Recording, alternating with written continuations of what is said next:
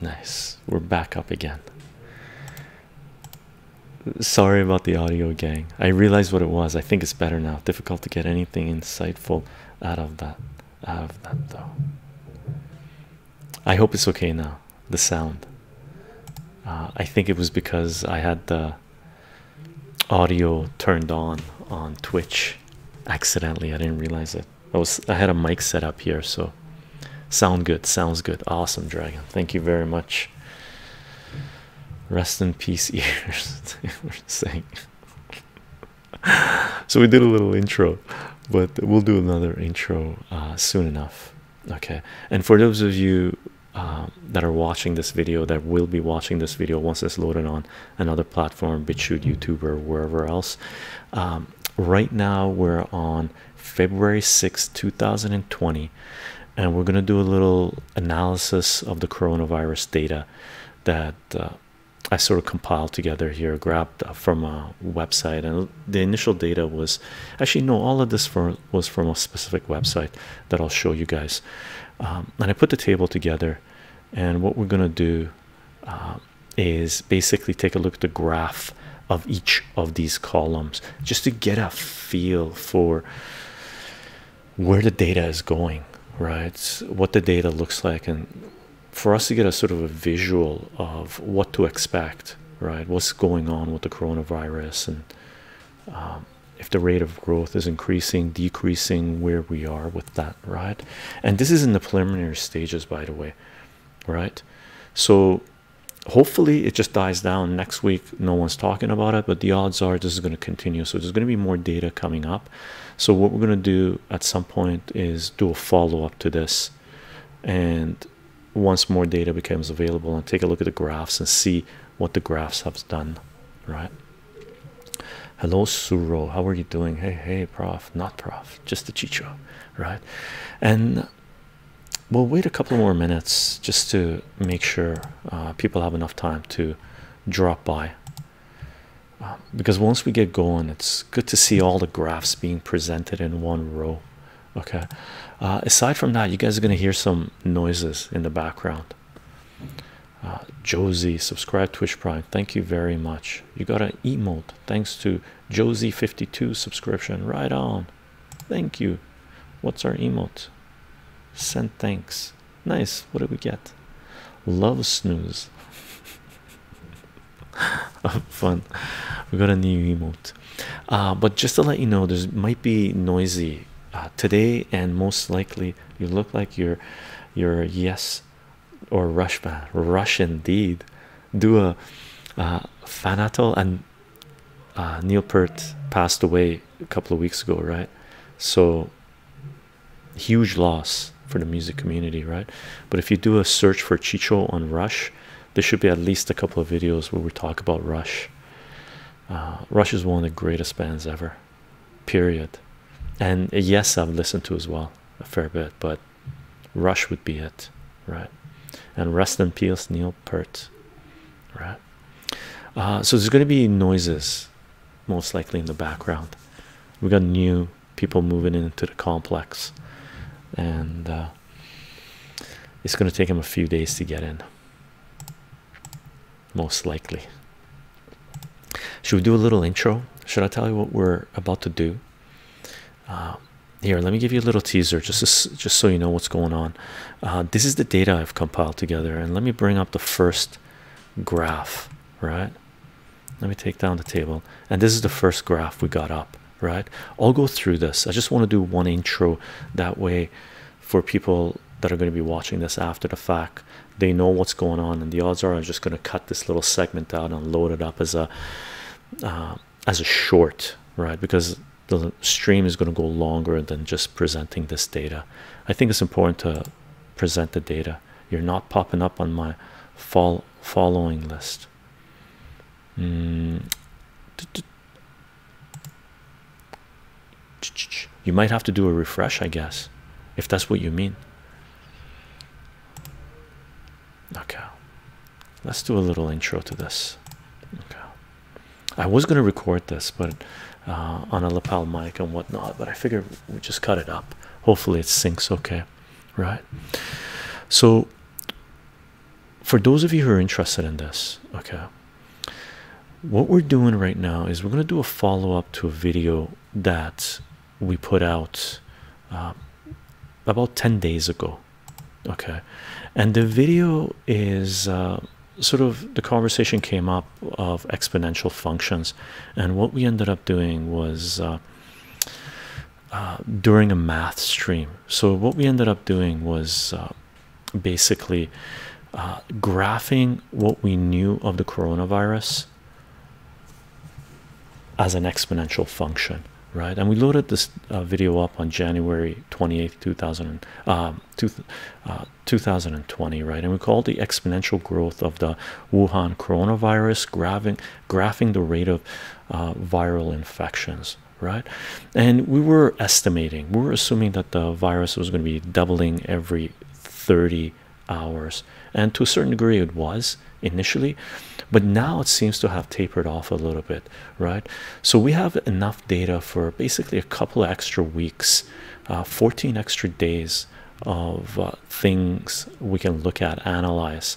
So that's what we're going to do right now, sort of a follow-up on this, and take a look at the graphs and just to see how things look. Okay, so let me bring up the table. I'm going to kill the display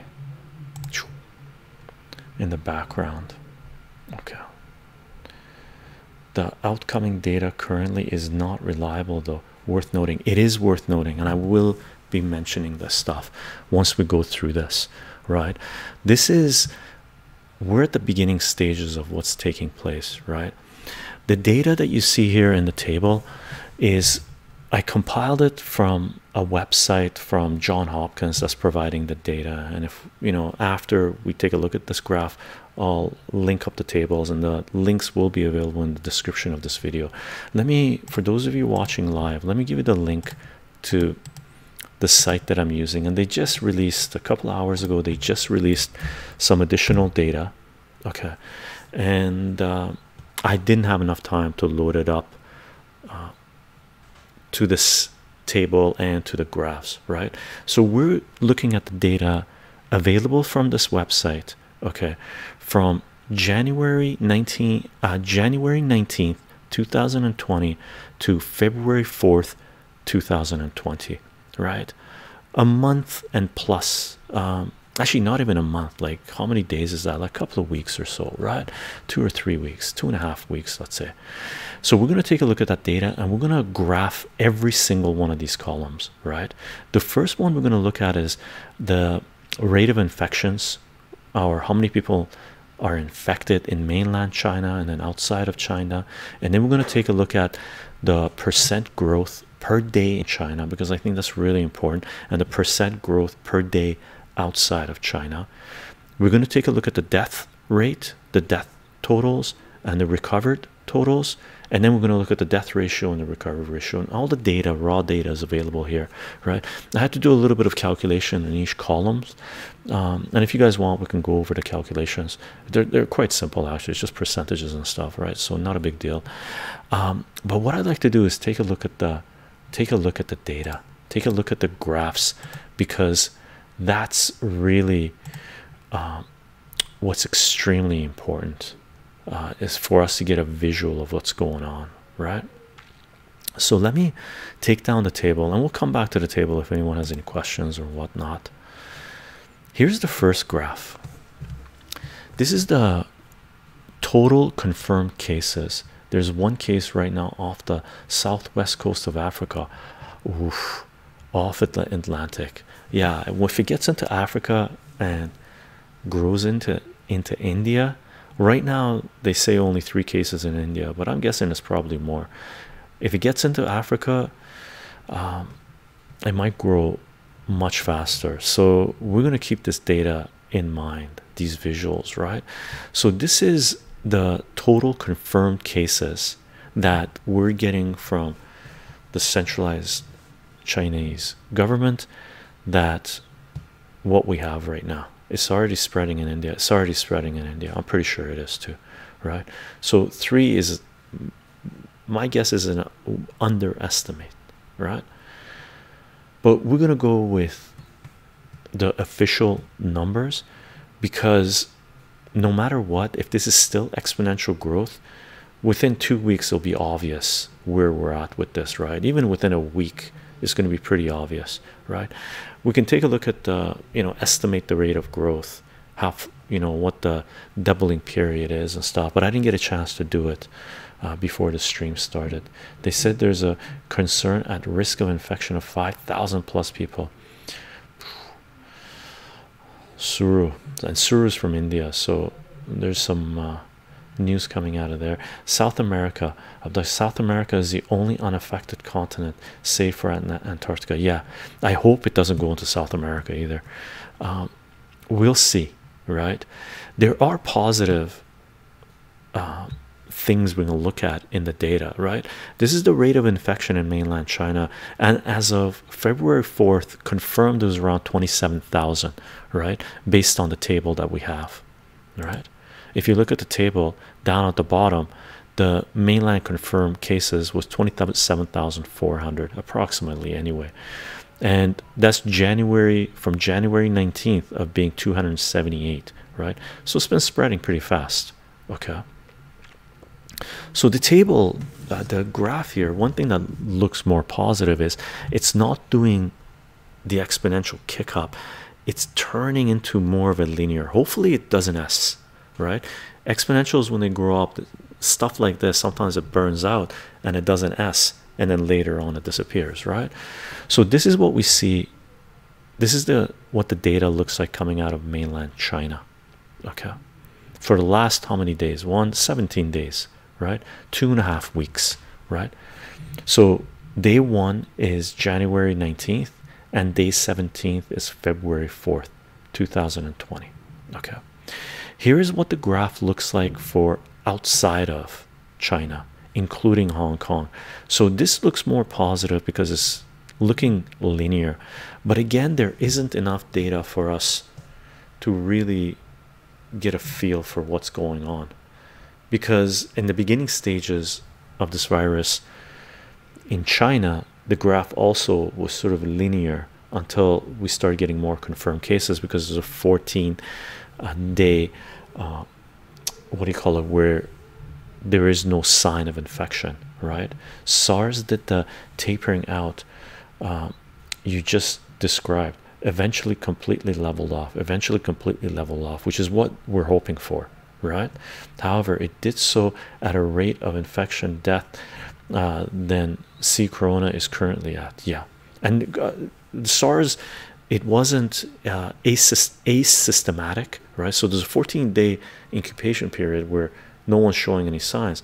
With SARS, people started showing signs right away, so there was more care being taken to a certain degree, right? And we're not 100% sure how this is being spread or whatnot. The Middle East respiratory syndrome, MERS, also did the same, if I recall correctly. I believe so. So that's what we're hoping for this, right? And this is positive. We're graphing outside of China, including Hong Kong, and the graph looks like this right now. Confirmed cases. Now, again, early stages, right? So you really don't know what's going on. There isn't enough data available for us, right? But not bad. And considering the rate of infection in China, the confirmed numbers aren't doing this, they're coming more towards a linear. Hopefully this is a sign of what China's infection rate is going to look like, right? And then taper off. So this is the graph for outside of China infection.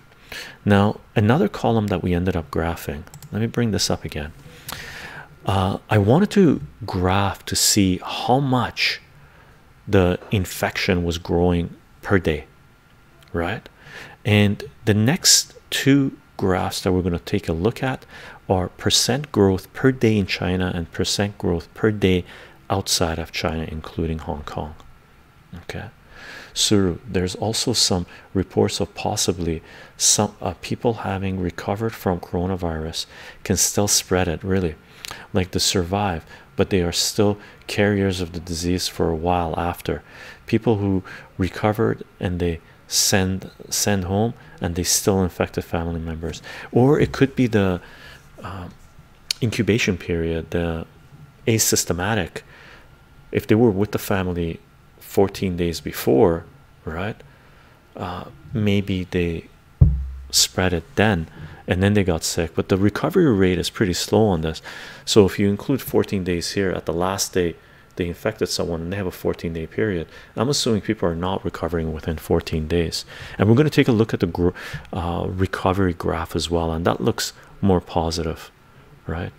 Asymptomatic, under the radar stuff, right? So the next two graphs we're going to take a look at is percent growth per day in China and percent growth per day outside of China. Okay, so let me take the table down again. They have viral particles in their bodies, but that does not mean they are contagious. Yeah, and from what I understand, this virus is mutating rapidly, right? So hopefully it mutates itself out of existence, right? Hi Newt, how are you doing? It's over if this comes to New York City. New York City? Oh, I don't know. Sleepy waves. The biggest concern for me is India and Africa and South America, right? And Bangladesh and areas where they can't contain it, right? Where it can't be quarantined, where there isn't enough facilities or drugs to treat people. Nut, what we're gonna do, I have no idea what you said, but we're gonna time you out for now, okay? Because we're looking at morbid data, so I'd rather not have to deal with things coming in other languages and to check to make sure they're legit. Okay, apologies if that was a not something that should have happened, but we'll take care of business later. Okay, so right now let's look at the rate of growth per day, right? Percent growth per day in China. This is what the graph looks like. Is there really no cure for? We don't know. This is brand new, right? Sorry, I actually don't know much about it. Sleepy waves, we'll take a look at it. I have a couple of videos lined up from World Health Organization to watch, so you get a feel for what it is. I thought it was a good idea to go through the data first. Okay, that way everyone has a visual of what it is they're talking about. Okay, there are reportedly things which can help recover from it, but there's no definitive cure yet that I am aware of. Yeah, I don't think there is yet, and that's what the World Health Organization, they put out a video today talking about it, right? So taking a look at this graph, this is percent growth per day in China, right? As you can tell, in any early stages of anything where you're collecting data, the beginning stages, it's all over the place, right? So right now you can see at the beginning week, 10 days, we're all over the place. We're going, percent growth goes from less than 20% to 70% to less than 20, 40 something percent, up to 120%. So flip, high frequency, right?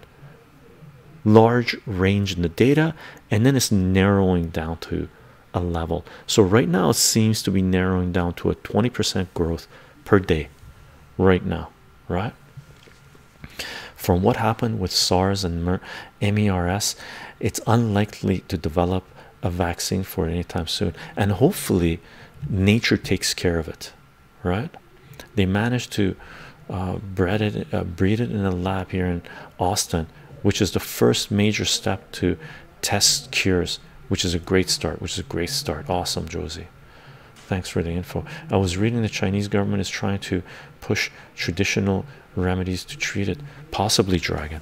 Why not? It came from nature, so there might be a natural cure for it, right? Hello, Spider-Man, how are you doing? I love Spider-Man. So this is the rate of growth per day in China, right? And if we take a look at the table, let me bring up the table again. Boop.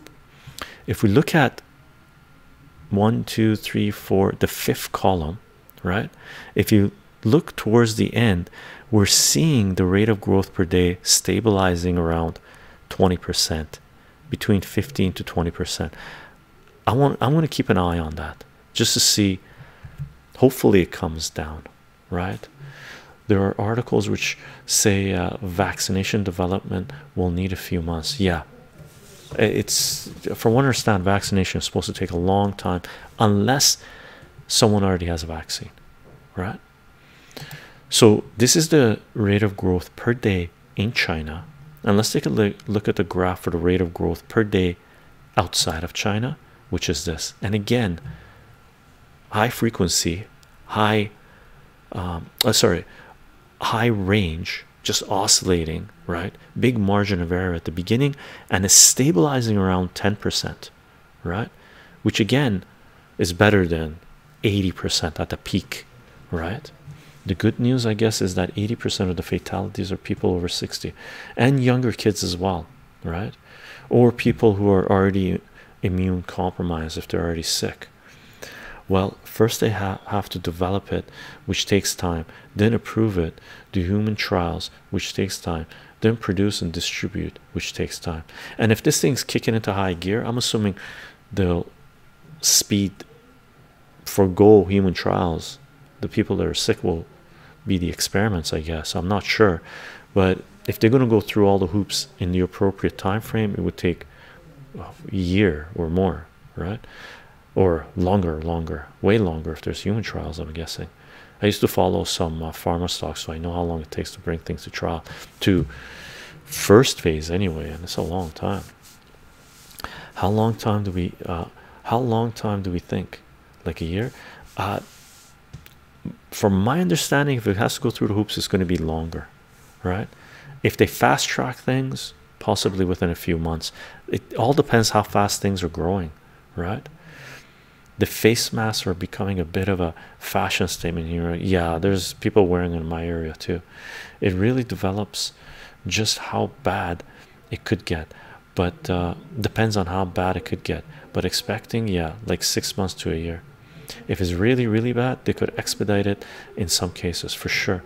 There's an article on the origins and family tree of the virus here. DVD, you would have to post this on our Discord page. No links in chat. Okay. New version of corona is made by United States of America, and they bio-attacked China, and China kept faxing it. Possibly. There's lots of theories out there. We don't know right now. The only thing we're caring about right now is the data, the official reports, right? And we're looking at the official reports because we're at the beginning stages of things, right? And they're releasing them, and people are seeing the effects, and both inside of China and outside of China. So even if this data is wrong or suppressed, we'll find out what's going on in 10 days to 2 weeks anyway, right? Which we might be doing a follow-up video. Within a month, we're going to know what's going on, because the data is going to tell us everything we need to know, almost anyway. Nah, bro, it was made by China to call their... We don't know, right? They already have cigarettes for that though. Evening, chycho. Zare, evening. How are you doing? Okay, so that's the rate of growth per day outside of China, right? Here is what the graph looks like for the death toll so far, right? This is total death toll inside and outside of China. Outside there isn't that many, right? So this doesn't look good. The death toll within 1, 2, 3, 4, 5, 6 days has gone from 200 plus people to 500 plus people. That's doubling. So it's the death toll so far doubling every 6 days, right? So we can take a look at the table again. I'll show you what graph we're looking at, and we're going to hear some banging noises and stuff. There's people moving into this complex, so unfortunately our timing sort of sucks on doing this. But this is the death toll. We're in column, I should have numbered these columns, but 1, 2, 3, 4, 5, 6, 7. If you look at the 7th column, this is what we're looking at right now, right? So within 1, 2, 3, 4, 5 days, right, the death toll has more than doubled.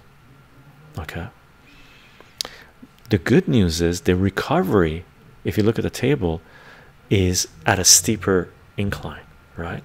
So it's gone from 187 to almost 10 times, well, not 10 times, but 7 times right? Six, 7 times more have recovered within that period, right? Tell them to stop banging and making noises in the evening. No, it's okay, sleepy waves. I let people live their lives, man. You know, if people are moving in, they're excited, right? They're happy to be moving into a place, and we're happy to have new people around, right? So let them move in, do their thing, right? You can handle the noise, as Alan Watts would say. Just think about it as walking in the forest, and birds are chirping or tree branches are falling, just noise in the background, right? It's all good. It's all good. How are they treating the virus anyway?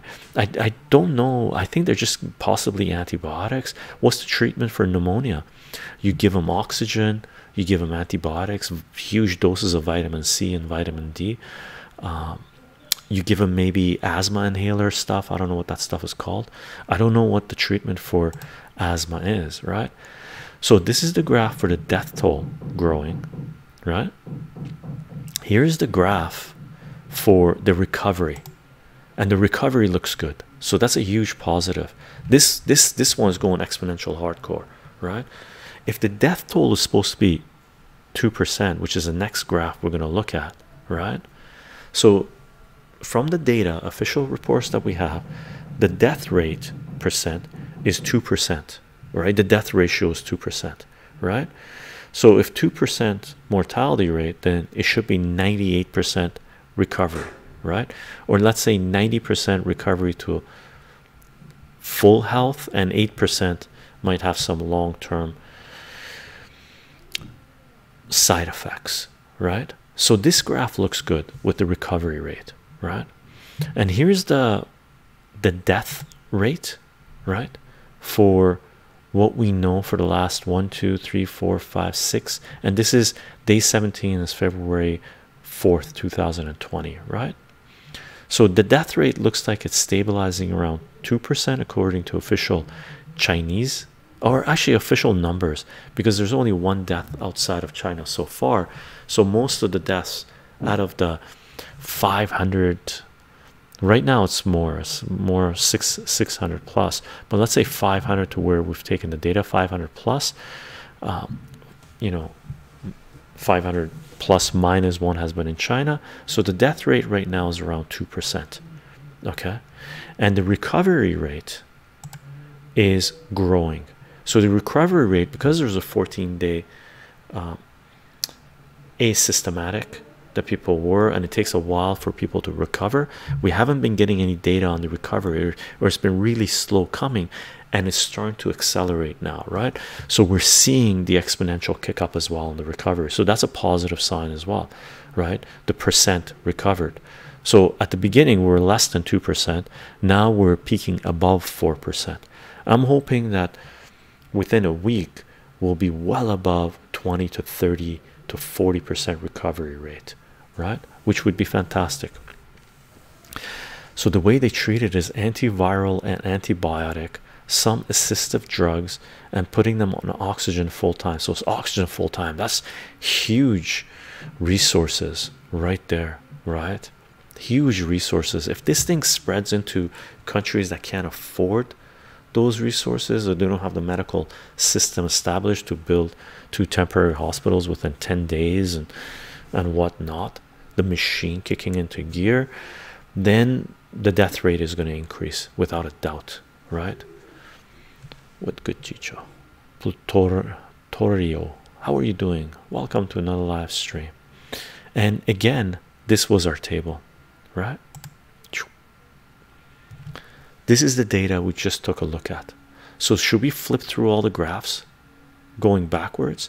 And then I'm gonna show you guys the World Health Organization. I think we should watch the video.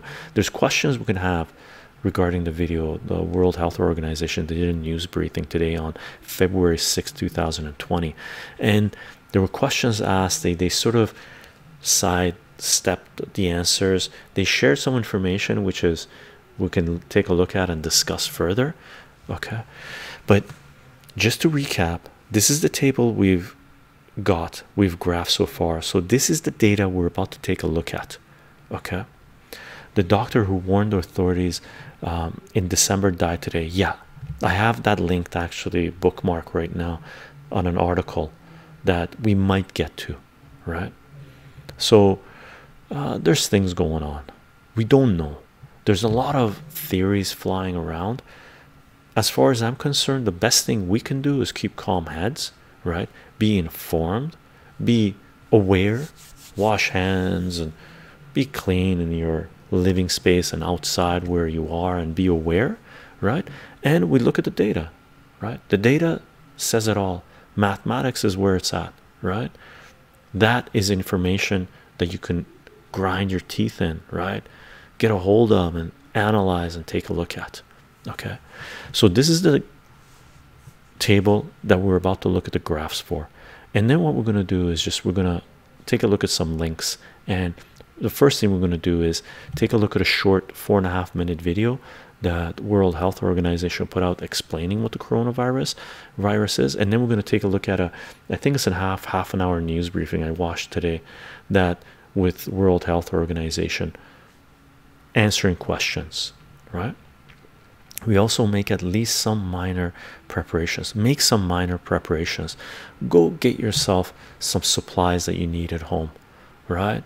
Food, toilet paper, vitamin C, vitamin D, zinc, soap, whatever you need, right? Spread awareness for sure. Coronavirus, Mankas. I'm not sure if you said that already, sorry. Yeah, spread awareness. The best thing we could do is look at the data and see what's going on. Isn't this like SARS 2.0? I think it's more severe than SARS. Pluto Reno. I think it's more serious than SARS personally. Okay, I wasn't very much concerned about SARS at the time. I didn't spend the time to graph the data. I'm spending the time to graph the data, right, and share it with you guys. I think it's important. Pluto Reno. I figured it out. It took me a little bit of time. So let's take a look at the graphs in reverse order. So we're going to look at the graph that is on this side, the recovery ratio first, and then we're going to make our way down to the infections in China. I was living in Southeast Asia during SARS and no one really cared. Yeah, it wasn't a big deal. This one is a big deal. Chycho should be fine because elderberry is near enough the best natural flu killer. Is it? I have some elderberry liqueur that I might start drinking a little bit. Increase looks linear. Does this mean infection rate is less than 1%? I'm assuming normal flu is no, infection rate is higher than flu, which means 1 person infects 1.3 person. No, I think the infection rate for coronavirus is between 2 to 3%, as far as we know, right? I didn't grab. Well, we don't know what the actually, sorry, the death rate is around 2%. The R naught value, the rate of spreading, is anywhere between 2 to 3%, right? I think it's the R naught value that you're talking about, Frank. Yeah. So let's take a look at this stuff.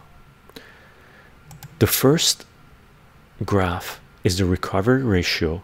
So as data is becoming available, we're seeing that the recovery rate is increasing, which is fantastic, right? And this is going into full-blown exponential mode. So this thing, within a week, it should be much higher. We've gone from, in the last 5 days or so, we've gone from less than 2% all the way up to above 4%. And we still don't know what has caused it. We don't know what has caused it, right? I think the WHO said the R naught is 99% certainly in the range of 3.0, but probably higher. Okay, here is the rate, the death rate, which is starting to, and again, this is the beginning stages of what we know, the data coming in, but it's around 2% so far, right? And most of the deaths have occurred in China. So this is the data coming out of China that we're doing the death rate for, right? Since the virus is spreading outside of China, we'll have better idea of what the death rate is, okay, once more data becomes available. Hopefully not, hopefully it just dies down, it's over. Okay, this graph here is the recovery, the total number of people that have recovered, which is fantastic. It's looking like it's growing fast, right? It's gone from less than 200 to close to 1200 in a matter of 5 days. So within 5 days, the recovery, the number of people that have recovered has gone up 5 times, which is fantastic. It is not perfect. 1.3 for normal flu means people with the flu tend to infect, yeah, 1.3 people. The cause seems to be currently wet market bushmeat in China, supposedly bats. That's the current belief anyway. Could probably be, well, change in time. Will probably change in time. I read something, some doctors in Southeast Asia might have found a cure or a way to fight it or something. Yeah, we're gonna get a lot of either facts or noise coming out, and hopefully they have, right? So the recovery rate is growing fast. Unfortunately, the people recovering, right? So the recovery rate is growing, and the rate of and the number of people recovering is growing. Unfortunately, the death, the people dying is also increasing, right?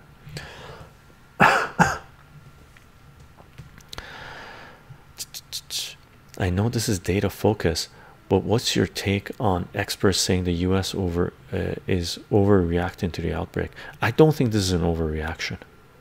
Okay, I think when there's anything, any type of virus which is growing initially at an exponential rate with an R0 value that is infecting more people with asymptomatic for 2 weeks, that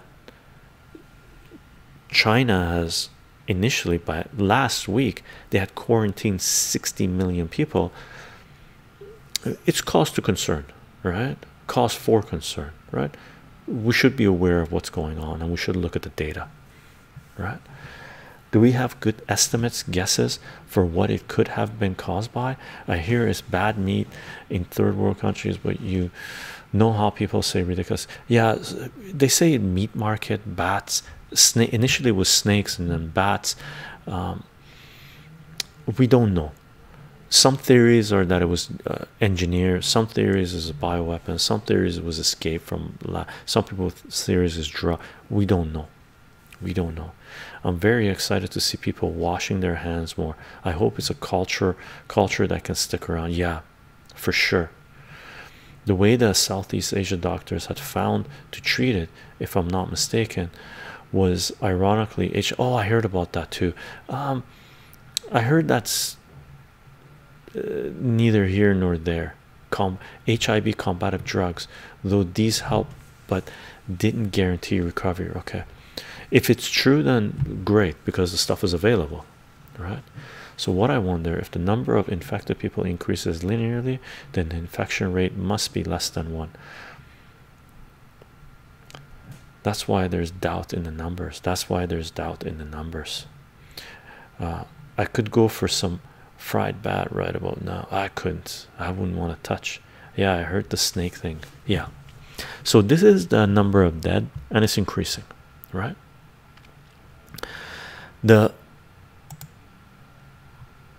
This graph is the percent growth per day outside of China, the number of infected, right? So number of infected, the numbers are growing around 10% right now, right, outside of China, which if it continues to grow at 10%, it's not good. It's still growing. You want to cut that back down, right? Yeah, I work many retail jobs, movie theaters, video game stores, Costco. It's absolutely insane how many people do not wash their hands. Yeah, and how many people wipe their hands on railings and just drag their hands on railings and different things. It's weird to me personally. Sorry if I keep going off. No, you're not. Legendary Rob Boss, how are you doing? Did you hear a in real life Twitch streamer got the coronavirus. No, no, I didn't hear about that. Rob Boss, that's unfortunate, but there's dangers of it, right? So rate of growth outside of China, right, percent growth per day is around 10% outside of China, and right now it's stabilizing around 20% inside of China, right, or a little bit less than 20%. So again, it's still growing, but it's not as we see one day here, the rate percent per day going up to 120%, which would be a lot, right? Which would be unfortunate, right? And this is the total confirmed cases outside of China, right, including Hong Kong, and it looks linear, which is a good thing. If it's linear, it will taper off sooner. If it's growing exponentially every doubling period, it's going to kick things up a lot more, right? So this thing growing linearly outside of China is a good sign if we're graphing it, right? And again, this is at the beginning stages, right, because it started off in China, so China has about a month start to the infection spreading, right? So hopefully we don't see the rate kicking up outside of China. And this is the graph for total confirmed cases inside of China, and it's starting to go towards a linear, not yet, right? So we're still exponential growth, and we'll know more within a couple of weeks or within a week, okay? And what we'll end up doing, okay, is most likely doing another stream where we're going to do an update to this table, okay, and do more graphs. So I just want to share that data with you guys, just so you know where I'm coming from and you have a good visual of what's happening, so no, you know, paranoia doesn't take over, hysteria doesn't take over people, and also people don't dismiss what's happening, right? Information is your friend, data is your friend, mathematics, one of the best tools we have at our disposal to get a better appreciation for what's going on in the world, okay? And anything like this, the data comes in fast, so it's a really good opportunity to look at, use our math abilities to look at data and start analyzing some of the stuff, okay? That's what I wanted to cover for this initial stage. Now what we're going to do on the live stream, for those of you watching on this video on another platform, once the live stream is over, we're probably going to end the video now. Thanks for watching. For those of you on the live stream, we're going to share some links, we're going to watch some videos, we're going to read some articles possibly, and have a little bit more discussion as to some of the theories, possible things that are taking place, okay? So let me take this table down and let's bring up our let me show you where I've gotten the data from, right? Let me open up my display. Let's kick this down, okay? This is where I'm getting my data from, okay? Can we talk about how China is dealing with it? Sure, Sleepy Waves. I'm excited for the update to see how it progresses as a realistic level, at a realistic level. Yeah, same here. I love Spider-Man. Once we put out the video, and this is the video that we did, right? It just came up that during the math stream that we were doing, we did the video on exponential growth on the Wuhan coronavirus, graphing the rate of viral infections. Google or YouTube has posted this WHO link, I guess, to everything coronavirus related. But initially we only had the data up to basically here, right? There was only like 2,000 people confirmed. Right now we're at 27,000. So, and we released this video on January 28th, but we recorded, I believe, January 26th. So since January 26th, it's gone from 2,000 to, you know, today it's over 30,000. So that's pretty fast growth, right? And this is the data that where I'm getting my data from. If you take a look at this, down here is the table where they tally up the data every day, right? And usually the next day coming up, which is they've already tallied it up for today, which is it's 1 day lagging. Today is February 6th. This is from the data from February 5th. They've confirmed it, right? So the 30,000 that you see here, 31,000 that you see here, this is the numbers being tallied up for February 6th that they're going to release. You know, they're getting the data, so there's a lag, 1 day lag. And on this side, on the right side of the page, there is, you know, total number of deaths right now is at 638, and total recovered is 1,551. Okay,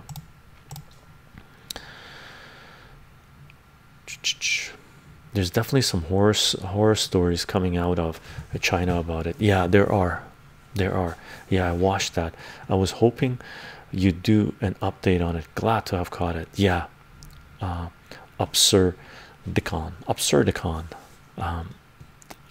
One, like, for me, this is morbid math, but for me, when something like this happens, if I'm interested in it, you know, I do this type of thing with other data sets as well. So I thought this was a good opportunity to go through this stuff and talk about it a little bit. How and when did they measure new infected people? If they just count people with symptoms, then I think the real infection rate is already lower. I'm assuming it's higher, you mean, Frank? But can we trust the numbers? Who is sourcing those numbers? This is from, it's coming out of Johns Hopkins, right? So it's a legitimate source, but you know, the question is, can we trust the numbers coming out of China? Are the numbers in India really? Like, if you scroll down here, you can see this thing says India down here is still at 3, but I don't think India is still at 3. I can't see this being still at 3. And you can, by the way, you can scroll out of here, right? And you can see the whole world, right? So you can scroll out and you can see the whole world, and there's infected cases. Let me bring this over. There's infected cases in Canada, United States. Asia is growing big. There's some in Europe, and from what we understand, there's case in Africa as well, and there's one in the Middle East, and Australia has been hit as well, right? And then you can zoom in. So it's a nice interactive map. Can we trust the numbers? If it's growing exponentially, it's just going to delay the inevitable, where we're going to know what's going on, right? Because of the incubation time. Yeah, those red dots give off a fear-mongering vibe. They look like fall out of right. Yeah, and you can, when you scroll in, the circles become smaller, right? So too bad they don't have, oh, they do have the numbers. You can click on the red dots and you see confirmed cases in Hubei is 22,000. Number of deaths, that's the center, right? The main city, I guess, is 618, and recovered is 888, right? So if you click on the dots, you can zoom, what do you call it? You get more information per dot, which is nice. I hadn't done that before. I don't remember doing that before, right? I like that I live in Finland where winter is minus 20 degrees Celsius. I've heard there could be way more deaths than is reported. Yeah, I heard that as well, Rob Boss. Well, if you believe there's yeah, the Tencent, I was about to mention the Tencent numbers that got leaked. Yeah, a report came out of, but you got to take that with a grain of salt as well, because that's from Taiwan, the news agency, right? So again, it really depends where the information is coming at us, right? So according to the Taiwan news report, a leak report there was 30,000 people infected, and I believe the death was about over 20,000 or so. But that's, you know, we don't know. That's one place that's reported it, and that could have been politically motivated because there's huge turmoil right now between Taiwan and China, mainland China, right? So take that with a gigantic grain of salt. Yeah, but in John Hopkins, just taking what China is reporting, or is it independent? I'm assuming they're taking what the World Health Organization is reporting, right? Because down here, take a look on this website, they tell you where they're sourcing their information from, right? So visualization, John Hopkins, CSSI, support data source from WHO, CDC, ECDC, NHC, and DXY. And you can click on all these links and they'll take you to the websites. I've clicked on some of them, like where I went to WHO and stuff like this, World Health Organization and stuff, blog, contact. Read more on the blog, the contact info, downloadable sheet. They have a whole bunch of stuff, right?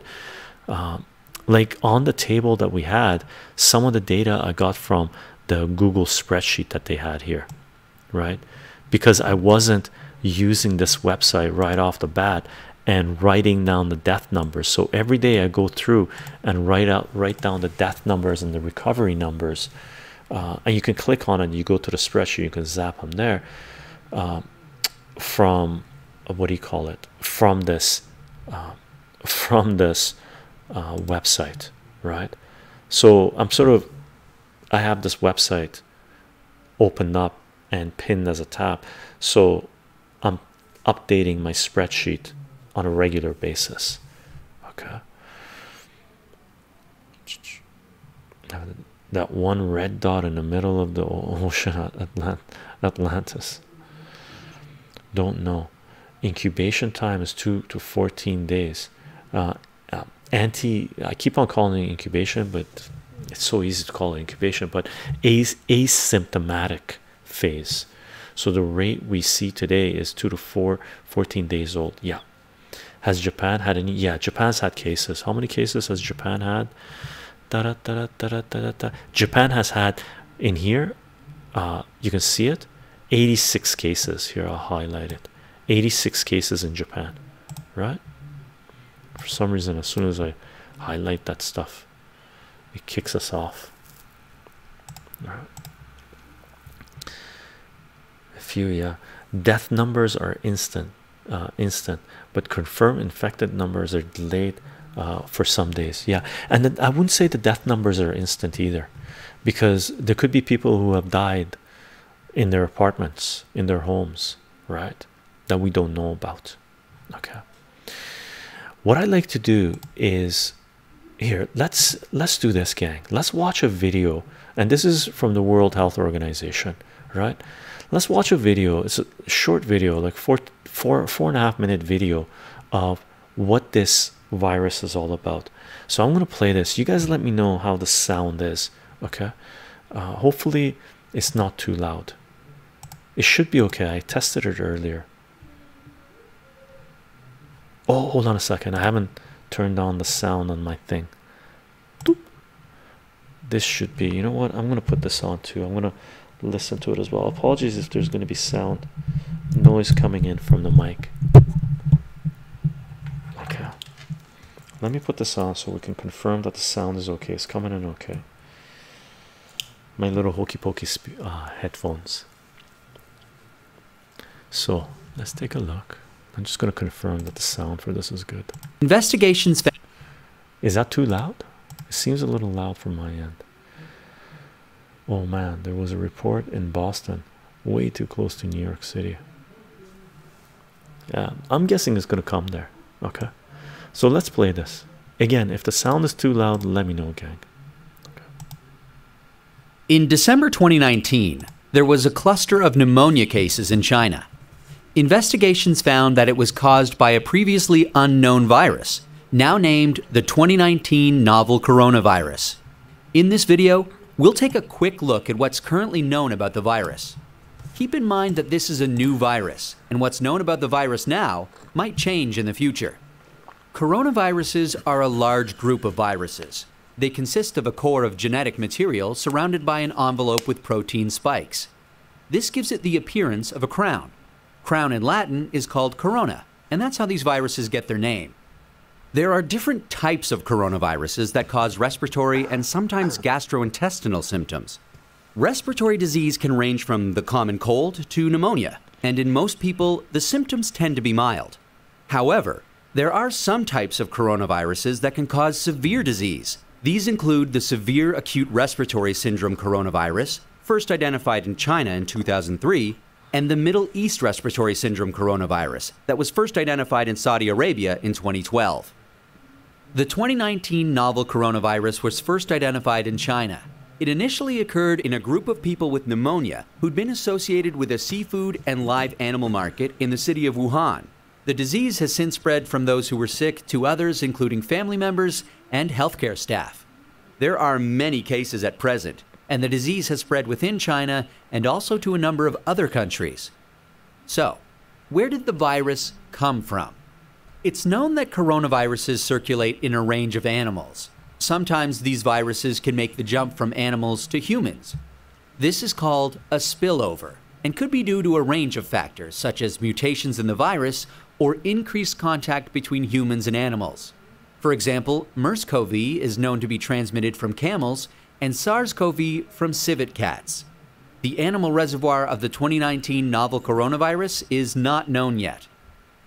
How is it transmitted? The exact dynamics of how the virus is transmitted is yet to be determined. In general, respiratory viruses are usually transmitted through droplets created when an infected person coughs or sneezes, or through something that has been contaminated with the virus. People most at risk of infection from the novel coronavirus are those in close contact with animals, such as live animal market workers, and those who are caring for people infected with the virus, such as family members or healthcare workers. So, how does the disease present? Well, from what is known so far, there can be a number of symptoms ranging from mild to severe. There can be fever and respiratory symptoms such as cough and shortness of breath. In more severe cases, there's been pneumonia, kidney failure, and death. The mortality rate is not known yet. How can we tell whether someone is infected? The infection can be diagnosed by a test called PCR, or polymerase chain reaction. This test identifies the virus based on its genetic fingerprint. There's currently no specific medication for the virus, and treatment is supportive care. There's currently no vaccine to protect against the virus. Treatment and vaccines are in development. How do we prevent transmission of the virus? This new virus currently has a limited geographic spread. However, there are a number of standard hygiene practices that have been recommended to protect against infection and further spread. These include covering your mouth and nose when coughing or sneezing with a medical mask, tissue, or flexed elbow, avoiding close contact with those who are unwell, the appropriate use of masks and personal protective equipment, especially in a healthcare setting, washing hands regularly with soap and water or alcohol-based hand rub. Actions that can be taken to prevent infection from an animal source include avoiding unnecessary unprotected contact with animals, washing hands after contact with animals or animal products, and ensuring that animal products are cooked thoroughly before they're consumed. It's important to stay home if you're feeling unwell, but if you have a fever, cough, and difficulty breathing, seek medical care early and share your previous travel history with your healthcare provider. That's a quick look at this emerging infectious disease. Given that this outbreak is evolving rapidly, what's known about this virus can change. Please check the websites below for the most up-to-date information. Okay, so when was this released? This video was released. This was released January 31st, 2020. So 6 days ago. Okay, so keep that in mind. Does it infect animals too? They're carriers. I don't know how it affects, if it kills them or not. I don't know. As an American, of course, my first thought is, will this CDC cover all the treatment costs? Oh, dragons, good question. Very informative. Thank you. No worries. I love Spider-Man. And again, this is coming from the World Health Organization, so there's probably more to it, but it's a good starting point. And we should always question any type of information coming from centralized institution, right? That makes it seem so much more relaxed than what the media is making everyone panic over. Agreed. I love Spider-Man, which is one of the reasons I wanted to really do these, right? Aside from looking at the data, like for me, I'm aware, cautious, but not freaking out, not panic, right? Not until the data says, hey, concern should go up a lot more, right? This video makes me want to wear a mask. Make sure you wear the right kind of mask. Some are useless. Yeah, they have to have, I believe, the little thing they have here where they breathe in, this filter and stuff. So now that we know what World Health Organization released 6 days ago, a week ago, and they've done some press releases since then, right, and before then, let's look at the press release that they released today. Okay, this was released 13 hours ago, and we're getting it from RT because I couldn't find it anywhere else, right? And RT is a source that I do use. Okay, so they were the first ones right off the bat releasing this. I don't follow any mainstream news sources, so, and for one, understand they haven't released anything because I did other searches to try to find it, and everybody is linking to this video, right? So let's listen to this, and this is a 33-minute news briefing from the World Health Organization. Okay, so let's take a look at this. Hopefully this video is appearing in complete. Let me just to make sure. Yeah, it's complete enough. Okay, so let's do this, and I'll keep my eyes on the chat. And it's 33 minutes. I got some snacks. I got some apples. Right, hopefully you got some snacks if you want to watch the whole thing, and there are questions being asked. They, you know, we can talk about it in chat or talk about it after the video is done.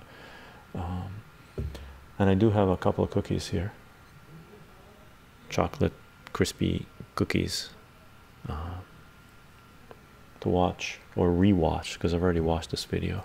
Okay, should we do, gang? Are we watching the entire thing? Yeah, I love Spider-Man. Let's do it.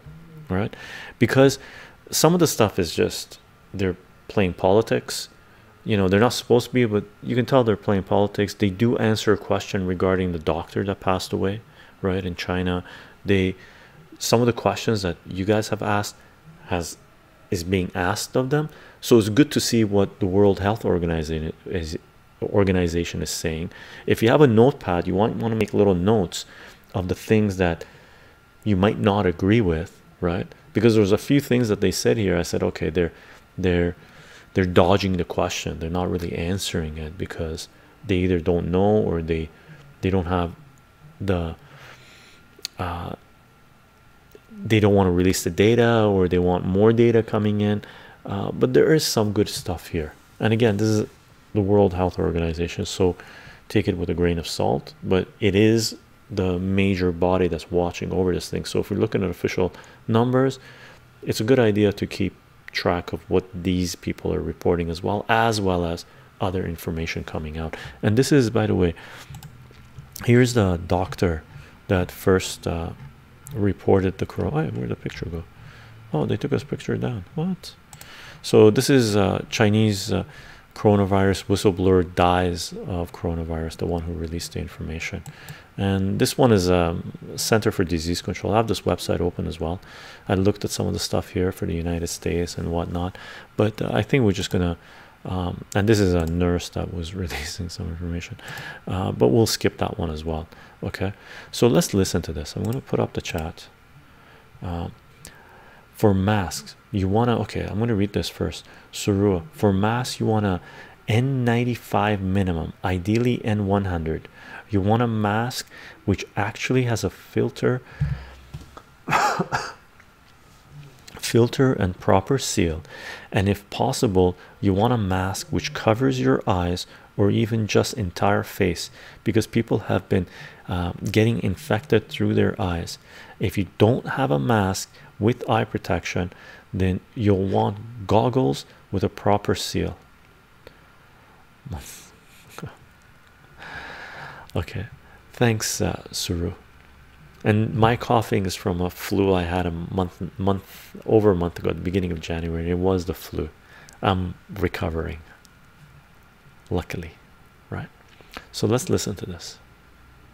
Take maybe a few more questions from journalists online today. Welcome to everyone watching us online. As always, we will have an audio file available immediately after. For those here, just to remind you one more time that we will have to leave this room immediately after the press conference, and we hope to finish the press conference by quarter-2, because the room is needed for another meeting. And I will, with that, give immediately floor to the Director General Dr. Tedros, and we have Dr. Maria, and we have Dr. Mike Ryan with us today. Dr. Tedros. Thank you, Tariq. Good afternoon once again, and thank you for joining us. First, the latest numbers of the outbreak. As of 6 a.m. Geneva time today, there were 28,060 confirmed cases in China and 564 deaths. Outside China, there are 225 cases in 24 countries and 1 death. Yesterday, as you know, we launched our strategic preparedness and response plan, asking for $675 million to investing in stopping this outbreak.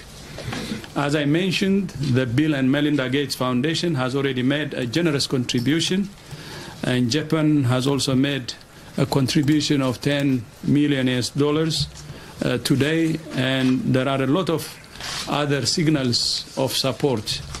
We expect more announcements in the coming days. We welcome support from all donors, big and small, because every dollar counts. We are also mobilizing the full power of the UN system. After our press conference yesterday, I briefed the Secretary General and other UN leaders, and today we had a call with more than 200 UN country representatives in more than 200 countries. This follows yesterday's call with WHO country representatives. It's hard to believe that just 2 months ago, this virus was unknown to us. We have already learned so much about it. We know its DNA. We know it can be transmitted from one person to other. We know that those most at risk are older people and those with underlying health conditions. Having the genetic sequence of the virus has enabled the rapid development of tests. And as I mentioned yesterday, we have shipped 250,000 tests to more than 70 labs around the world. And we're training lab workers to use them. But there is still a lot we don't know. We don't know the source of the outbreak. We don't know what its natural reservoir is, and we don't properly understand its transmissibility or severity. To defeat this outbreak, we need answers to all those questions. And there are tools we don't have. We have no vaccine to prevent infections and no therapeutics to treat them. To put it bluntly, we're shadow boxing. We need to bring this virus out into the light so we can attack it properly. That's why on February 11 and 12, we're convening a global research and innovation forum to identify research priorities and coordinate the international research effort to find therapeutics and vaccines. This will be a meeting of scientists from all over the world, including China, both in person and virtually. The aim is to fast-track the development of effective diagnostic tests, vaccines, and medicines. One of the key challenges is coordinating research funders to support key priorities. A lot of donors want to help, but we need to direct them to support agreed priorities rather than going off in different directions. I have said we need to be led by facts, not fear, and science, not rumors. That's exactly what we're doing. We're letting science lead. But this is not something we have only just thought of. This is something WHO has been working for years. Following the West African Ebola outbreak, we developed the WHO R&D blueprint, a global strategy for developing drugs and vaccines before epidemics and accelerating research and development activities during epidemics. It speeds up the availability of the medicines and technologies that save lives. We have seen that with the rapid development of an Ebola vaccine. But vaccines and therapeutics are not silver bullets, and they will take time to develop. In the meantime, there are simple things everyone can do. Wash your hands regularly and cover your nose and your mouth with your elbow when you cough or sneeze. That's the personal hygiene. Keeping the world safe is in our DNA. If countries invest now in prevention and research, we can avoid more cases and more costs down the line. I thank you. Back to you, Tariq. Thank you very much, Dr. Tedros. As we have limited time, we will go directly to questions. We will take one or two from the room, and then we will go online, because yesterday we have not been able to take any. And please, in the interest of having as many people as possible to ask questions, can you please ask only one question and not go in a long list? So we will go 1, 2, and then we'll go online, please. One question. If you can just come and press the...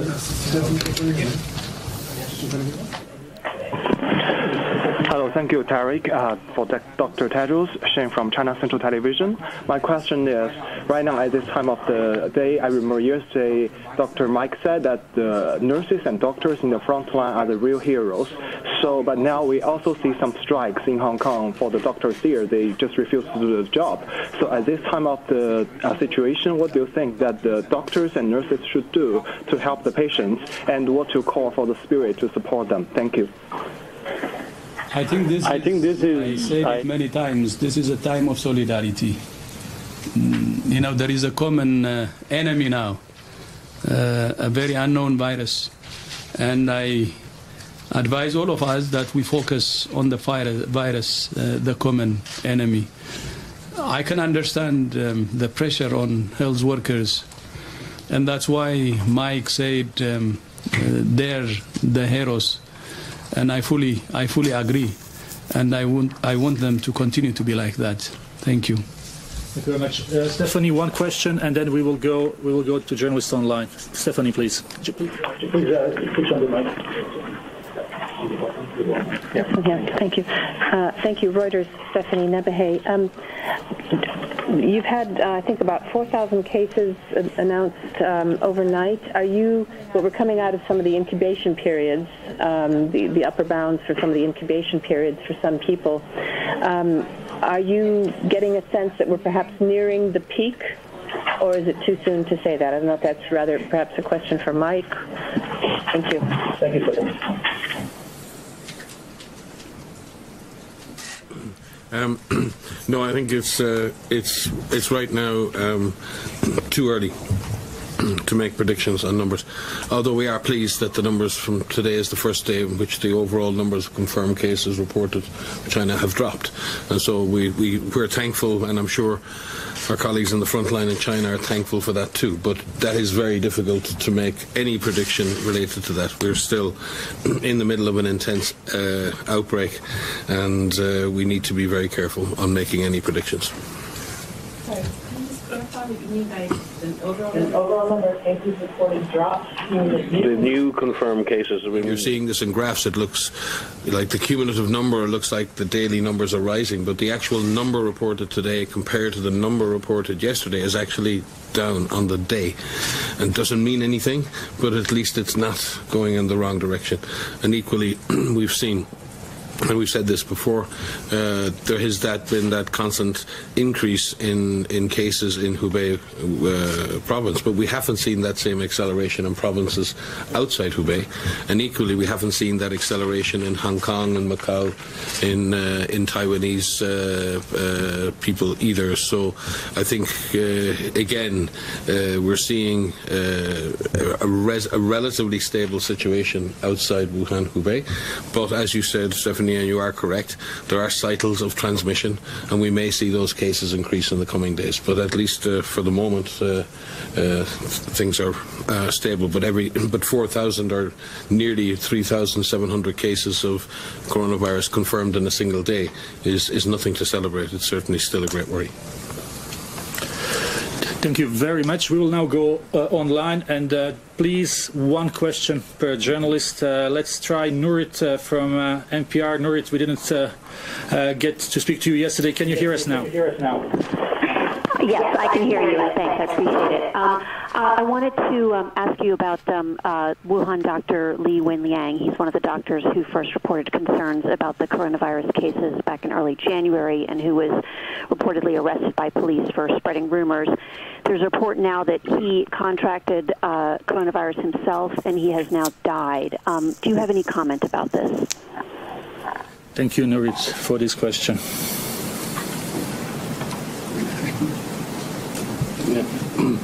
Yeah, we're very sad to hear of the loss of Dr. Li Wenliang.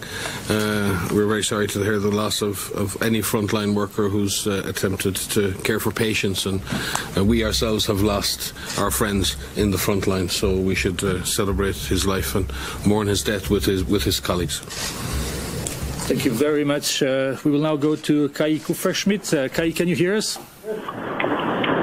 Yes, thanks for taking my question. So I really wanted to ask what the situation is, what you can tell me about Africa.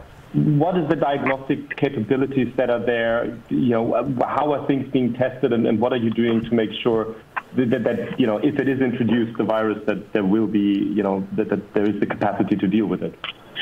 Thank you, Kai, for the question. So I'll take that question. So thanks for that. So we have a global laboratory network that is meeting multiple times per week to discuss how we can improve and increase diagnostic capacity. There are referral labs that have been identified across the globe where samples can be shipped to support countries that don't currently have the capacity. Secondly, we are working to increase national capacity, and we're building upon the influenza labs that exist globally. And thirdly, we are trying to procure and identify tests that can be shipped. And as the Director General said, more than 250,000 tests were shipped this week. We're also looking for other sources of tests that can be shipped so that those labs that can do diagnostic work, molecular testing, PCR testing across Africa, can detect cases quickly. Thank you very much, Dr. Maria. Now we will go to Jeremy Lange from RFI. Jeremy, can you hear us? Yes, I can hear you. Thank you, Tarek. A quick one for Dr. Tedros. You mentioned earlier that some countries are withholding information about coronavirus, or at least not sharing them in due time. And Human Rights Watch, on the other hand, pointed out that China might have been hiding information at the beginning of the epidemic, and made things worse. I'd like to have you comment on that. Thank you, Jeremy. We're still waiting data from a number of countries in terms of fully completing their sending of data to WHO. But with regard to your question regarding China, in terms of data. It's very difficult at this stage to look retrospectively and reimagine what the dynamics of the epidemic were in late December, early January. But from our observation of the situation, China has reported those first clusters in association with the Wuhan market, and did that in an extremely timely fashion. But we don't know the source of the outbreak as such, and we don't know that there may have been 1 or 2 or 3 different animals involved, and possibly in different settings.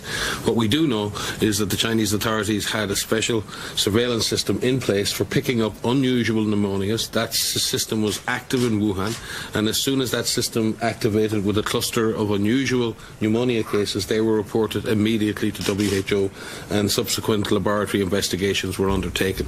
There's a difference between what may be happening at a community level and what the public health system can detect and respond and report. And from our perspective, the public health authorities in China, as soon as they detected an unusual signal, you can imagine here in China, it's winter, it's the flu season. People with pneumonia, it isn't an unusual thing. 2 people or 3 people, there are millions of people living in Wuhan. So picking out a signal of an unusual event that may be associated with a particular place is not an easy thing to do. It's very easy to look back in retrospect, and it's very easy to assign some kind of easy process that should have been carried out. It is not that easy. The signal was picked up from a very large signal of winter disease and winter pneumonia, and that was reported to us immediately by public health authorities, and for that we're very grateful. And maybe we see it in other words. As you know, China is the most connected country with the rest of the world. Cases would have made it to other countries if there was a serious hiding in China. Because China may be able to hide what's happening inside, but cannot hide the number of cases in other countries. And as you may remember, when we had cases in China, there was no cases in the rest of the world. And when the number of cases was increasing in China, even when we declared peak, the number of cases elsewhere was not more than 100. Even as we speak, we have outside China 225 cases, while in China we have more than 28,000. So it's very difficult, given the facts, to say that China was hiding, because many Chinese travel, and many cases would have made it if there was a delay. So that's how we understand it. But as I said yesterday, for anyone who wants to know what happened from the start to the end, we will have the after review action that we will do with China to learn from what happened from the start to the end, and learn from it, and then prevent any problems in the future. Thank you very much, Dr. Ryan and Dr. Tedros. We go now to Betsy from Wall Street Journal. Betsy, can you hear us? Yes, thank you, Tarek. I have a question for Mike based on some comments from yesterday. Mike, you mentioned that you are doing assessments of public health measures, I guess such as quarantines taken by countries around the world. I wondered if you could talk about that a little bit more. What are you assessing, and what you plan to do with these assessments? Yes, thanks for the question. The assessment is almost complete. Under the IHR, where WHO has issued temporary recommendations, where countries have exceeded or appear to have exceeded those recommendations, we are bound by the IHR to seek information from that member state regarding the rationale they've used for exceeding the measures as advised in the IHR. The IHR does not deny or prevent. It doesn't prevent a country from taking measures, but what it does is it requires the countries to justify the risk assessment and the value of the public health measures from their perspective. And this is a very important balance, because it's very easy to make, very difficult to make a law that can, an international law that can predict every eventuality and every particular circumstance that might occur. So all risk assessment in public health in some senses, is local. It is depending on the local situation, the local dynamics, the local capacities. Because in some circumstances, countries may feel they don't have the capacity to take one measure, but they do have a capacity to take another measure. So it's like having tools in a toolkit. Sometimes you have a limited toolkit and you have to use it in a certain way. So we have to respect the fact that countries have to make certain decisions based on their circumstances, based on the threat that they perceive, and very often, sometimes, based on community perceptions. The cultural perception of fear for contagion is very different all over the world, and governments have to respond also to community expectations and perceptions around protection of their health. So governments are in a very difficult position. They have a very fine balance to strike, and what we try to do is make that decision transparent, and we share that justification with all of the other member states. So at least other member states see what that justification is. So that's the process we're completing at the moment. Thank you very much. One more question from online, and we are then back in the room. Anne Gallen from Telegraph. Anne, can you hear us? Oh, hello. Yeah, thanks very much for taking my question. You said one of the things that you weren't sure about was the severity of the disease. And I just wondered now, with all the case reports coming through, whether you have at least other sort of beginnings of an idea of how severe the disease is. I just wondered whether, people really do need to be in hospital, or whether that's just a kind of, a precautionary measure, or whether the disease is more severe than other sort of similar pneumonia-type illnesses. Thank you. What we're seeing from the reports on severity, so as you know, the big things that we're looking at are severity and transmission. And with regards to severity, we have a clinical network that we've pulled together that meets multiple times per week. We have clinicians that are actually treating patients across the globe, and they are sharing their experiences of dealing with these patients. And what we're seeing, and what we're hearing from these reports, is that there is the full spectrum of disease. You have mild cases, which look like the common cold, which have some respiratory symptoms, sore throat, runny nose, fever, all the way through pneumonia, and there can be varying levels of severity of pneumonia, all the way through multi-organ failure and death. So it is that full spectrum of disease. What is important is to determine which proportion of those infected fall in that spectrum of disease. We know that their underlying conditions and advanced age make an individual more at risk for developing severe disease and death. Individuals who are over 60 years old have a higher risk of death. Individuals with underlying conditions like diabetes, like hypertension, unfortunately these are common comorbidities that we see are risk factors for respiratory pathogens, including this novel pathogen. The clinical network is having very detailed discussions around the progression of disease. They're having detailed discussions about what are the certain types of characteristics of these individuals, looking at pregnant women, if pregnant women are infected. And so more will come from these teleconferences, and we will share more as we learn more. Thank you very much. We go back to the room for a few questions here. We had one question here, then Elaine.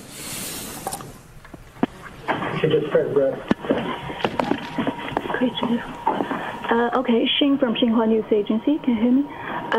Dr. Tedros, since January 23rd, the population of Wuhan has been confined in their city for almost 15 days now. So we have to say they sacrifice a lot for the prevention of spreading the virus. Is there anything right now that you want to say, any messages that you want to send to them at this difficult time for them? Thank you.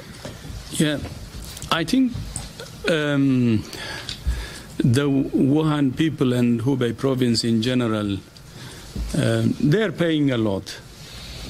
And first of all, I would like to appreciate them and thank them for their cooperation and for believing that the actions they're taking, it protects their people and also it protects the rest of the world. And doing this for humanity is something beyond words. And I'm really thankful for that and proud of what they're doing, and much gratitude. I was in Beijing and I wish I had visited Wuhan, but I would like to assure the Wuhan people or the residents of Wuhan that I will go and visit them one day, hopefully very soon, but at the same time express that my spirit is actually always with them and with others who are fighting this dreadful virus. And we're in it together, and with this kind of solidarity and thinking for one another, we're one human race. I know we will defeat this virus. Thank you for reminding me, and hope to see them, but until then, I wish them all the best, and I feel that I am among them actually today as I speak even. Chycho. Thank you, Dr. Tedros. Elaine, please. Dr. Tedros, Elaine Fletcher from Health Policy Watch. We're seeing a lot of high-income countries imposing travel restrictions, as you've discussed, while many low-income countries and middle-income countries have left their doors wide open. The U.S. this morning in the EB asked if WHO could provide some more technical guidance on what should be done, because people are perhaps very confused, and maybe the countries that are most vulnerable might be left more vulnerable if they don't have any guidance on these sorts of measures they should take. Is there a paradox here with what's going on? Well, actually, high-impact quarantine measures are some of the most expensive measures to implement that you could imagine. And low-income countries have choices to make. And frankly, we've always believed that the real point of entry of a virus to a country is very often in a poorly equipped emergency room, in a doctor's clinic where there's no awareness of the disease, and not necessarily in points of quarantine or points of entry. We do support entry screening and other measures as a part of a comprehensive package, but what we absolutely have to avoid in this case is disease arriving in an unprotected health facility with untrained, unaware workers, and having an amplification of disease in a clinical setting. We've seen what's happened with other diseases that do that, be it Lassa or Ebola, in clinical settings in countries with weak health systems. We know the damage that a virus like this can do in that setting. So we are focusing on supporting countries with weaker health systems to strengthen the key, most important elements of their system: their ability to detect, their ability to confirm, their ability to isolate cases safely and provide safe care. The last thing we need at this point is the frontline health workers themselves becoming victims of the disease. This is an absolutely important factor. So again, where countries have more resources, they can put in place much more comprehensive measures, and you can argue what the cost efficiency of that is, and you can argue many things. What we want to do is be sure to extract the value from every dollar that's invested through and with developing countries in particular, that we ensure we get the best value for that investment. And yes, we are looking, as we speak, at a systematic review of quarantine measures historically, and trying to give countries more advice and give them more information as how to make those trade-offs, and what is the value for money of quarantine measures, and the historical costs of doing that.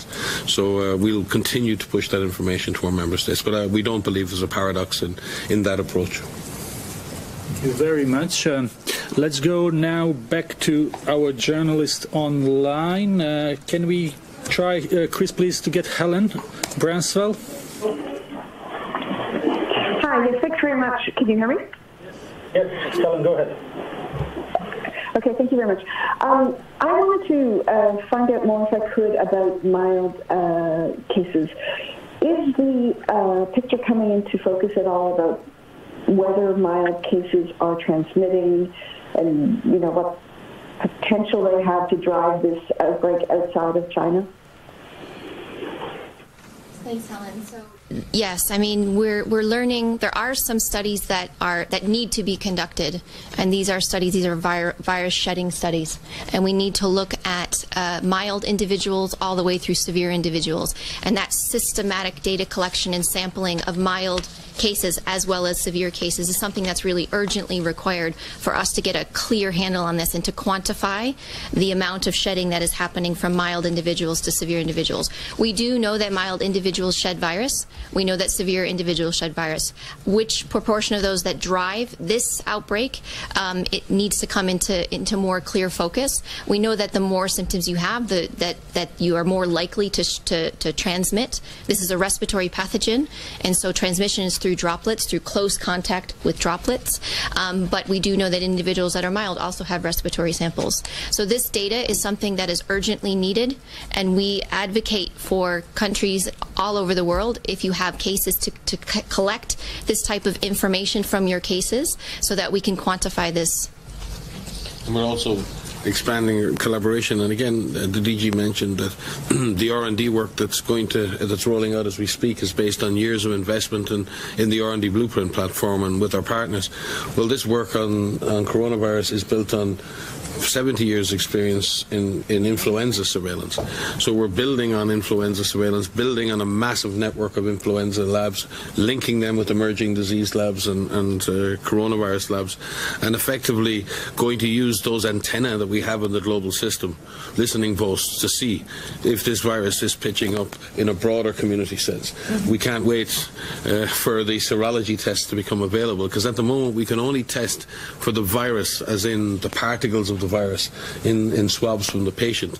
What we can't test is someone who's perfectly well, whether they've had a recent infection, and we need serology tests, blood tests that can test that, and we can look at the overall population attack rate, how many people in the population have had the infection, and then we can make the comparison with severity. We don't have those tests.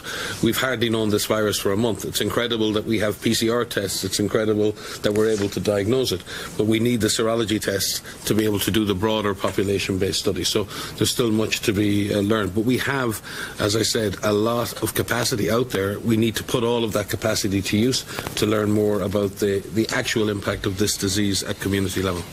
Can I pivot back to the research meeting next week? So this is exactly this meeting that Dr. Tedros mentioned on the 11th and 12th next week, of bringing together the world's scientists, public health professionals, individuals who are treating patients, to come together and say, what are the most critical things that need to be done? This is one of them, but there are many.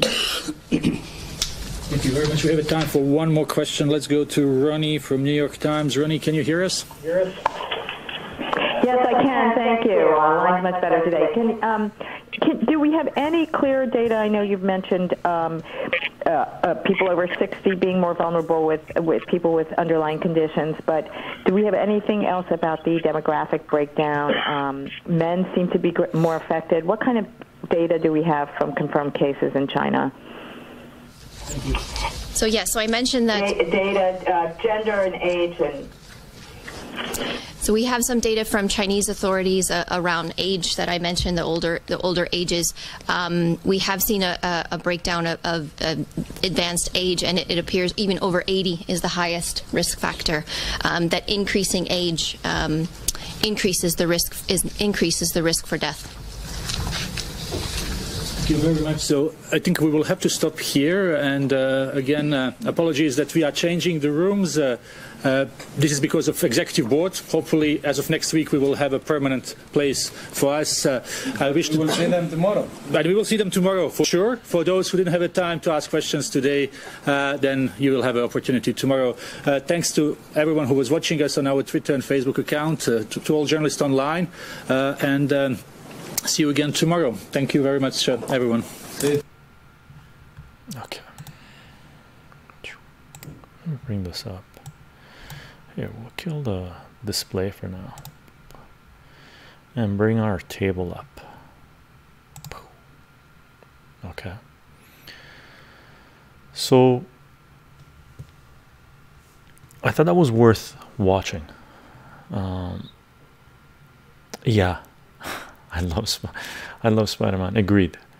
After I watched it today earlier, I was like, okay, we need to watch that. That was very, I'm speechless. Yeah, there is so much you can unpack in that news briefing. I've listened to some other ones that the WHO does and other people do. There was triggers there that, Like for example, the director general, the person that was sitting in the middle, he went off on, we're all dead. He went off for a few minutes on sending his best to the people in Wuhan, and why he couldn't visit there, or he didn't say why he couldn't visit there. He was sad that he didn't visit there and he would like to visit them someday. That to me seemed very weird. Like that's the one I was mentioning, I love Spider-Man. That was sounded to me very weird. Another thing that I liked is the lady that was speaking. She really focused on that there are different levels of this virus, this sickness. So everyone that gets infected doesn't get sick to the same level, right? Some people just show flu symptoms, right, and live their life and they recover. Now the kicker is, if some people are getting this virus and they're showing the flu symptoms and nothing else kicks in, if they're at home, they're not going to go seek treatment because they're going to say, oh, it was just a flu, right? So are they still going to be contagious? Are they spreading it to other people? Hey chycho, hey chat, Nicholas, how are you doing? That's just so odd to say that. That was so odd to say that. I love you, Spider-Man. That was so odd to say that when he went off. I'm assuming that's what you're referring to. I hope you're doing well, Nicholas. You're probably getting ready to go to work, brother. You've got your schedule down packed. So I found that interesting. The other person, the this one level down from the general, the white guy that was sitting on the, I guess, left side, he also mentioned that the graph is starting to taper down, calm down a little bit. Is looking less like this, which was a good sign.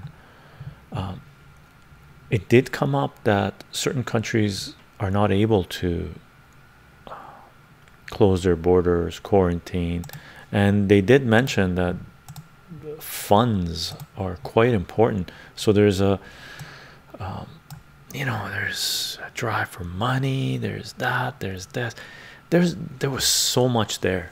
I watched it, I was in awe a little bit, and then I went back to processing my data, getting the graphs ready for you guys to take a look at them, right? And for those of you who've joined, these are the graphs that we've seen so far. This is the table that because we're coming towards the end of the stream, I figure we'll do another run through of the graphs, right? And I'll keep on reading the chat. Yeah, bro, just after 6 a.m. here, so time for work. Nice. You get up, me and you have the same schedule but on different time zones. I get up fairly early too, Nicholas. I like it a lot. So we basically, I provided 1 2 3 4 5 6 7 8 graphs, right? So each one of these columns is a graph that we're just about to will cycle through, because we talked about these graphs at the beginning of the stream. Okay, so might as well give everyone, now that we got the information from WHO and we talked a little bit about it, we watched a little short video explaining what it is according to the WHO and stuff like this. Now we can look at the data again, which is one thing you do with mathematics. You plot your data, you look at the data, you tabulate your data, you try to figure out your data, and then you go and get more information and you come back to your data and take a look at it with brand new eyes, right? That's the whole process of analyzing data. Okay, so let's pop up these tables.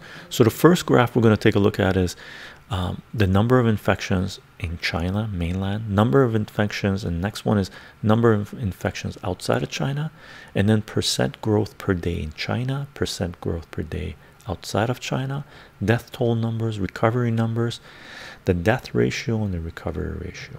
Okay, so I'm gonna close this, and I'll provide these link to this data, the tabulated stuff and graphs in Discord, in our Discord page, most likely in Science, because this is data that we're doing, and I'll probably tweet these out tomorrow, maybe, and Minds and Gab and VK I started off too.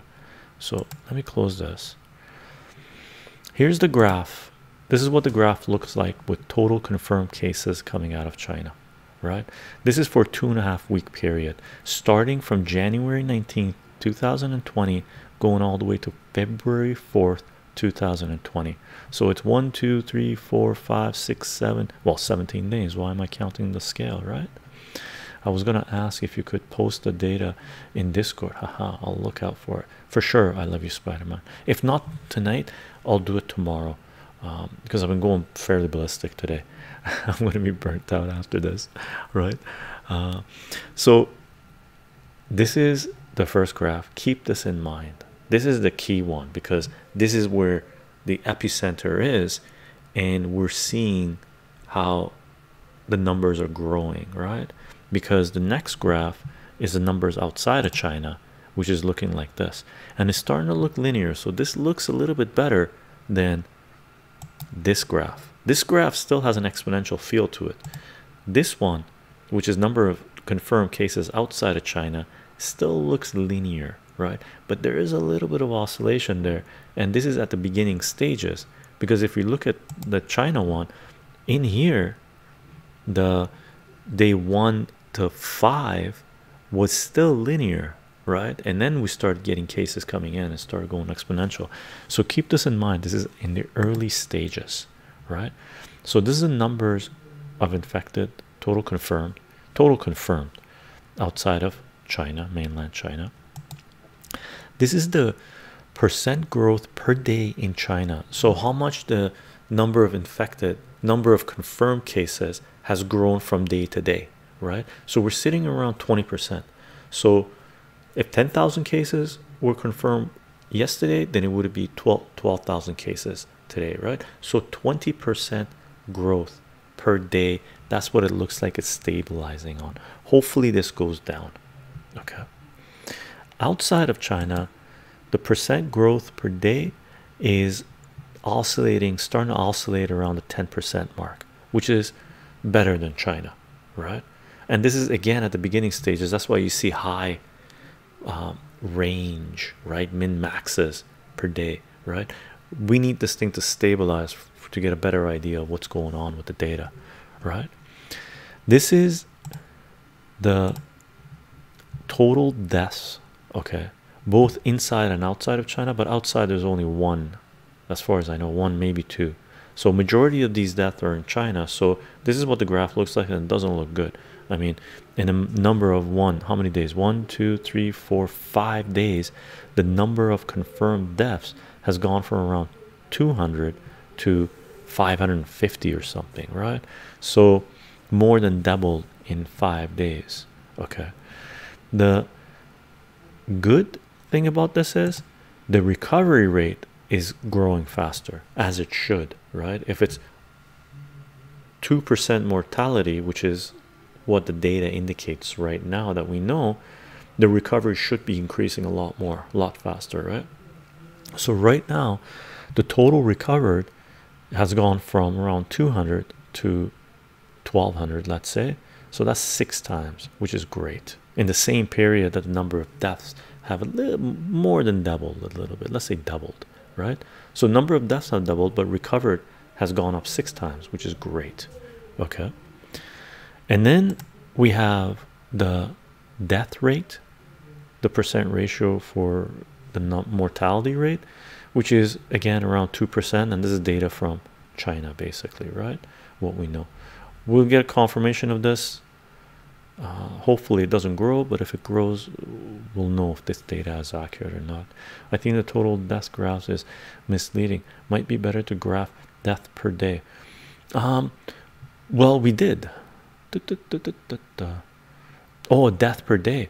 Yeah, well, if you take into consideration, if you do death per day, what you can do is you can look at the death ratio and the growth rate. That's why I graphed this one, right?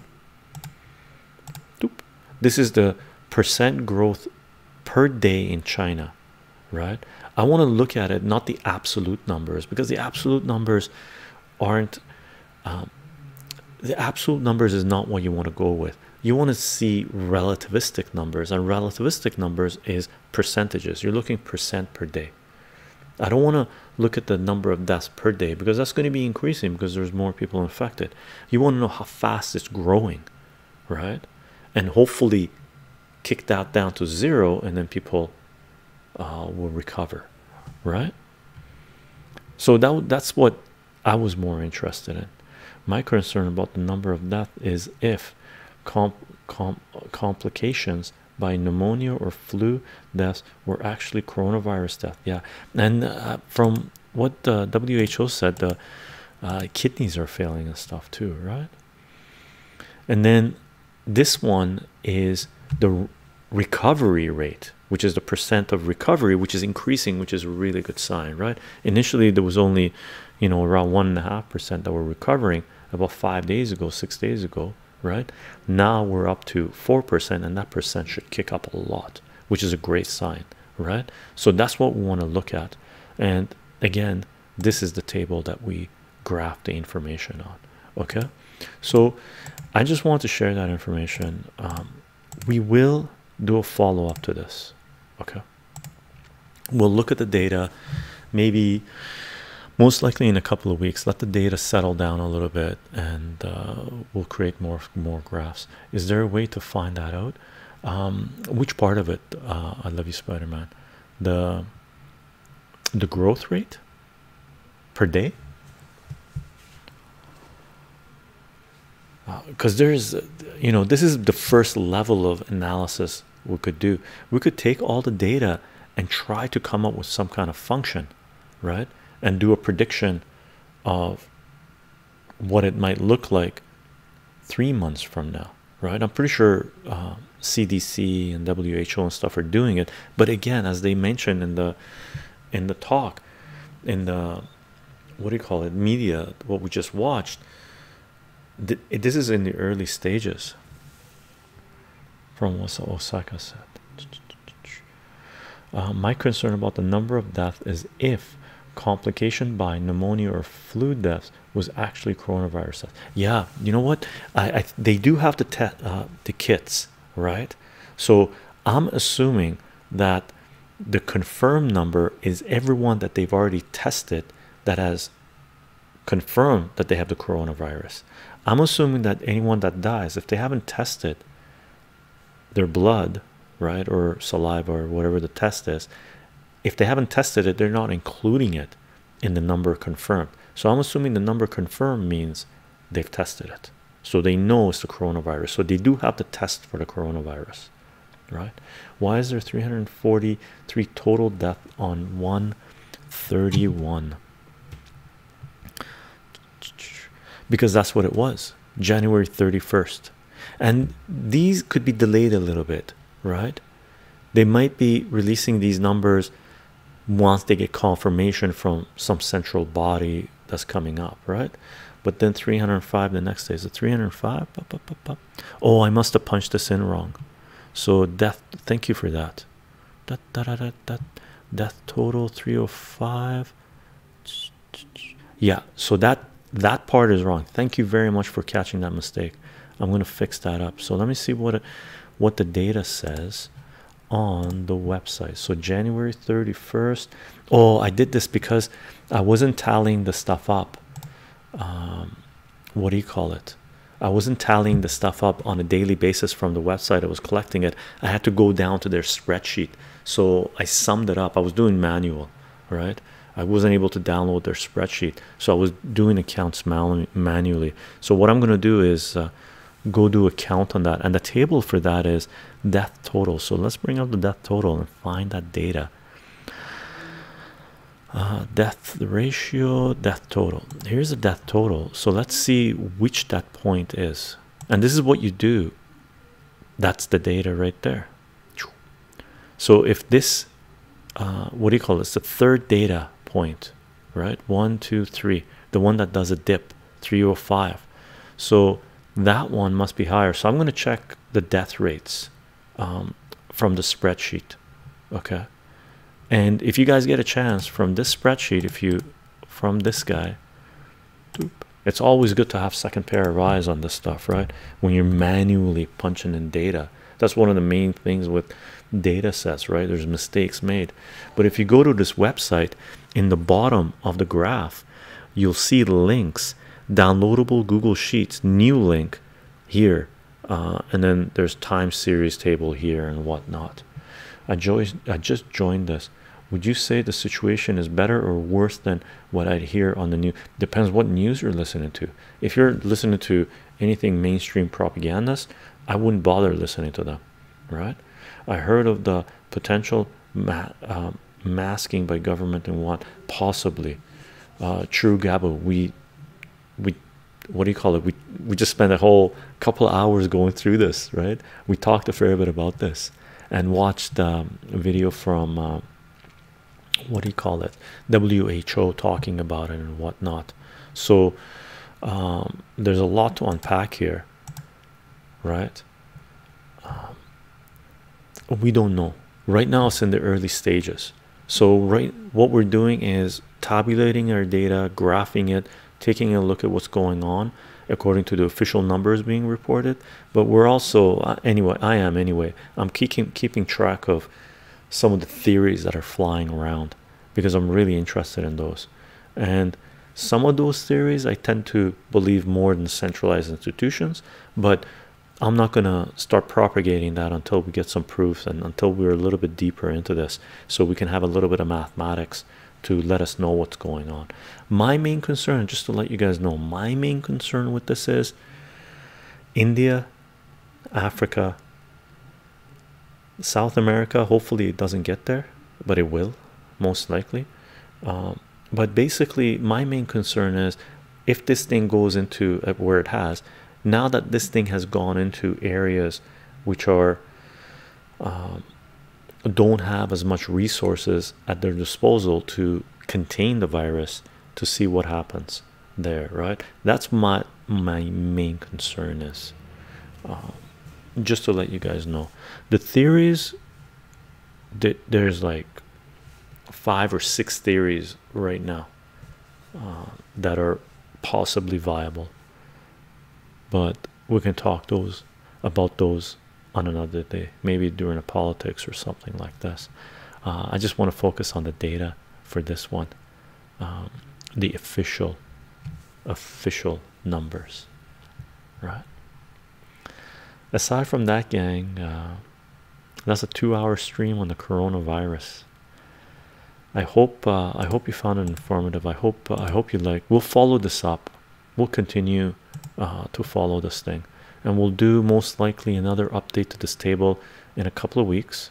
Okay, I'll keep track of the numbers, and if you I'll post these this table and the graphs on Discord.